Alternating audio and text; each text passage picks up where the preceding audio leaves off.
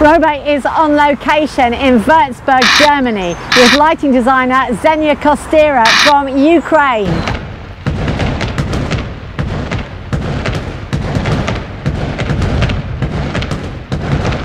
First question, as always.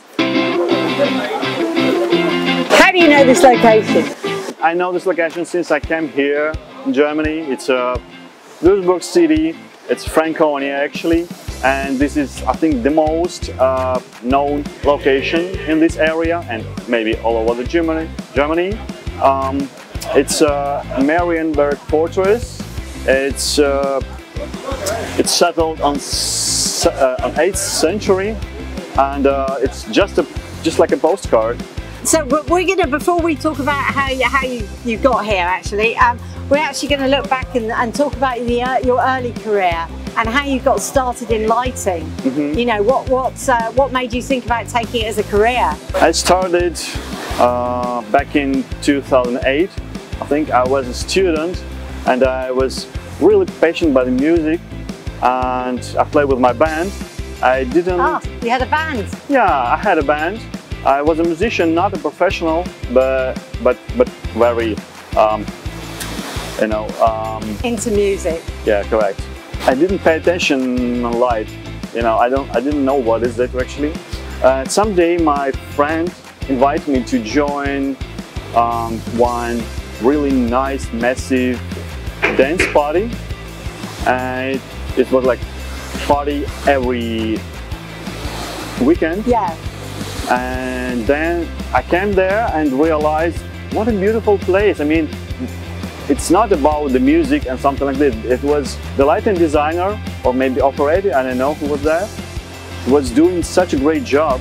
And I started to feel the mood with the lighting. I felt it on myself and I said, oh, it's interesting. Then what happened? Did you start working with a rental company? The first steps I did, it was really small projects, small events. I started to use my console to realize how the light works actually. That was not so special, but it was a smooth way to involve me into this industry. Then I started to work for the biggest Ukrainian company, Alight. So I was an employee, and on daily basis we did a lot of projects and still do, and I believe we will. Sure. I mean, Alight are one of the biggest rental companies in Ukraine, aren't they? Yes. Yeah. Yeah, the biggest one, and it's not only the rental, it's also a production team. Right. So we did all the projects. So we invite the people to help us, but we actually had a really entire team who can do the full show. Was there a first or a significant show as a lighting designer that kind of really set you on your way career-wise, or that really gave you lots of confidence? I believe it was Voice Kids, 2015, I guess.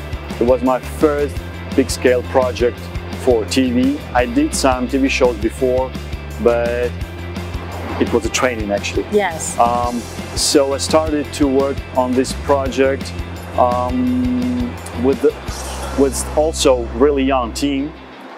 We grew up together on this project, started to learn how the camera works, how the lighting as the coloring works. I tried to create compositions, so it was very stressful actually. Earlier this year, you worked with Tim Routledge and his front of house programming team on the 2023 Eurovision Song Contest in Liverpool, UK, which must have also been an incredible experience. Yes. How did Tim and you meet? How did he find you? I think it was in autumn. He sent me a request on Instagram. Said, oh, really? I mean, of course, I knew Tim for ages.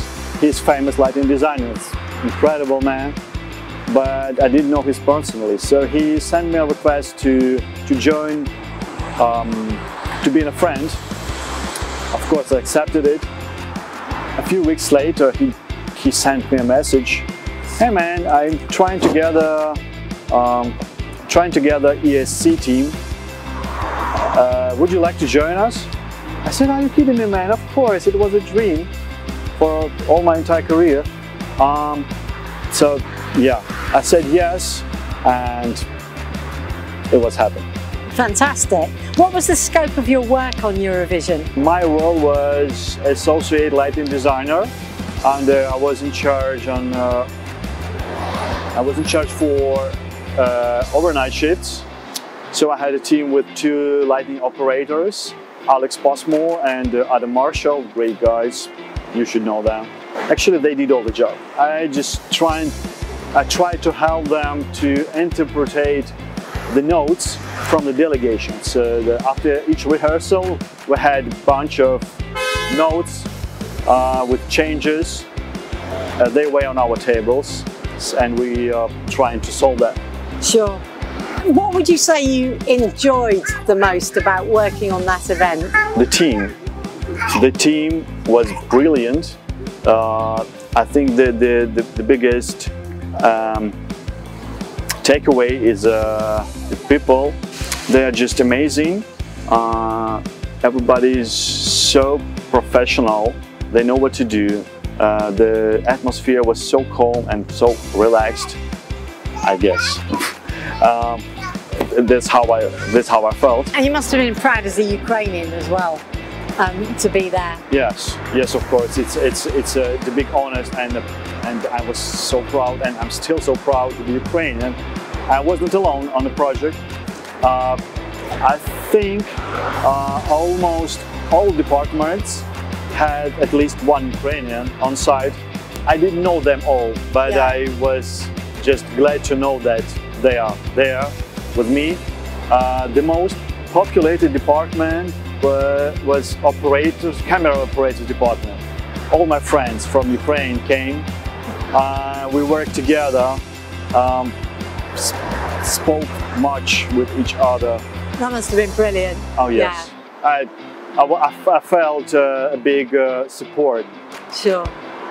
Are there a couple of highlights or memorable moments from your career that you could share with us? One of these is already stuck in my head, and it's for years. It's Independence Day of Ukraine. It's an outstanding project. 2021, right? Yes, correct. It was 30th anniversary of Ukraine. It's very important date for my country. I did this project with my close friend, show director Katya Tsarik. She's incredible show director. We did it together with a big love to our country and to this project. There was something special, I think, because first of all it was a challenge for us. The biggest stage in Ukraine.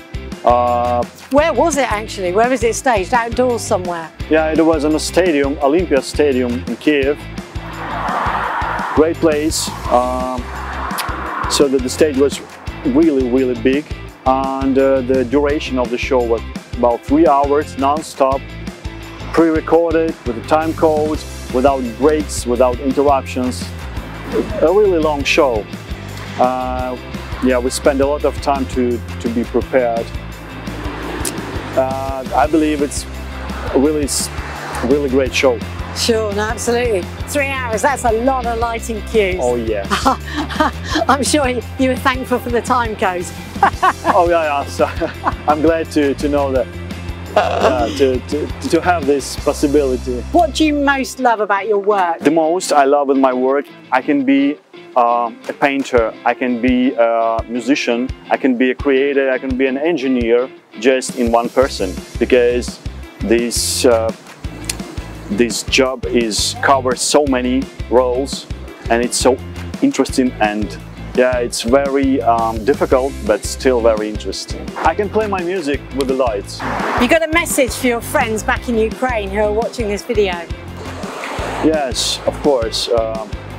My dear friends, I love you so much, and I want to say that the light will win against darkness, and we will have so much opportunities in the future because we are so strong, we are so creative. Everybody knows that Ukraine is such an outstanding country, brave and very, very creative. So I believe the great times will come. So just be in touch with each other, care for each other. Excellent. Yeah. And is there anything else you'd like to say?